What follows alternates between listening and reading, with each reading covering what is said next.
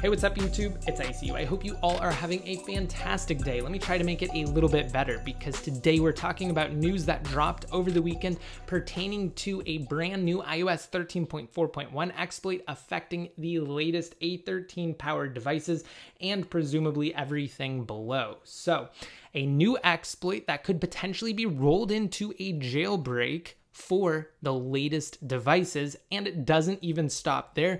This is an untethered exploit. So we'll get into exactly what that means, but first I want you guys to really temper your excitement because although this is something that is super important in the realm of jailbreaking, we have no guidance from the security researcher who dropped this information as to whether or not he's going to release his exploit. Of course, if and when details unfold around that, I will let you guys know. Also, before we get into it, I really want to recommend checking out my new jailbreak status checker page. It's the very first link down below in the description. Essentially, it will just let you know the status of the next jailbreak utility, the one after Uncover for iOS 13.4. So if you visit it right now, it will say no in red, indicating that a new jailbreak after that has not been released. When it's green, that will denote that the jailbreak is available. It doesn't matter whether we're talking about iOS 13.4.1, 13.4, 13.3.1, whatever the firmware that the next jailbreak will target is, that will be listed here. So again, I highly recommend checking out that link. Now let's go ahead and get straight into this because I want to keep this video really as short as possible. So over the weekend, Proteas tweeted out, quote, "This is a TFP0 bug and exploit which affecting iOS 13.4.1 on A13. Now that tweet is accompanied by a screenshot right here, which seemingly shows that the TFP0 patch has been applied and it has some additional kernel information such as the kernel slide, kernel version, and so on, which does confirm that this is an A13 device on iOS 13.4.1. Now, before we get any further, I really want to stress, do not update to iOS 13.4.1, guys. I could not be any more clear on this for a few reasons. First and foremost, we just don't know if this is going to be released.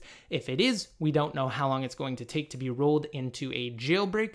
Again, there are so many unknowns right now at this point. This is just something that's very exciting. It is newsworthy. It's very important and pertinent in the world of jailbreaking, and therefore I'm sharing it with you guys here, but we don't know whether or not it's going to be released right now. Secondly, iOS 13.4 actually closes a kernel vulnerability that exists in 13.3.1. So if you're on that firmware, your chances of being able to jailbreak are exponentially higher than on iOS 13.4 or even 13.4.1 in this case. So I recommend just staying as low as you possibly can. And obviously, if you're on iOS 13.3, you are golden. Do not update because you will lose your ability to jailbreak right now unless you want to use checkrain and you have an older device that is powered by an A11 CPU or below.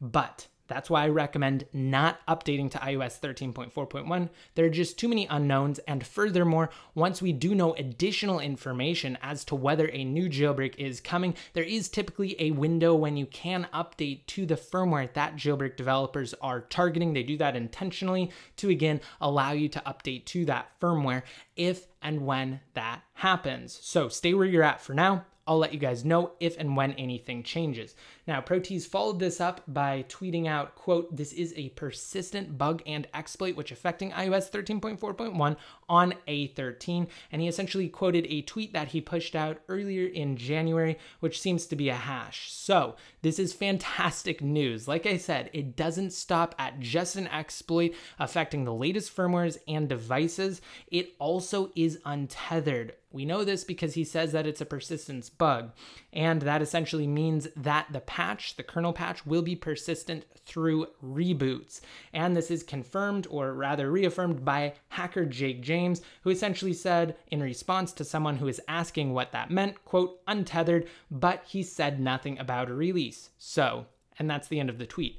Now, like I said, and like Jake James just said and backed me up, essentially we don't know when this is going to be released, if it even is going to be released. We have no additional information from the security researcher. All we do know is that he is a known security researcher, and this exploit does exist on the latest devices, latest firmware, maybe we'll see this vulnerability that is exploited patched in iOS 13.4.5 or some other release, and potentially it could be retroactively applied to iOS 13.4.1 and rolled into a jailbreak at that point.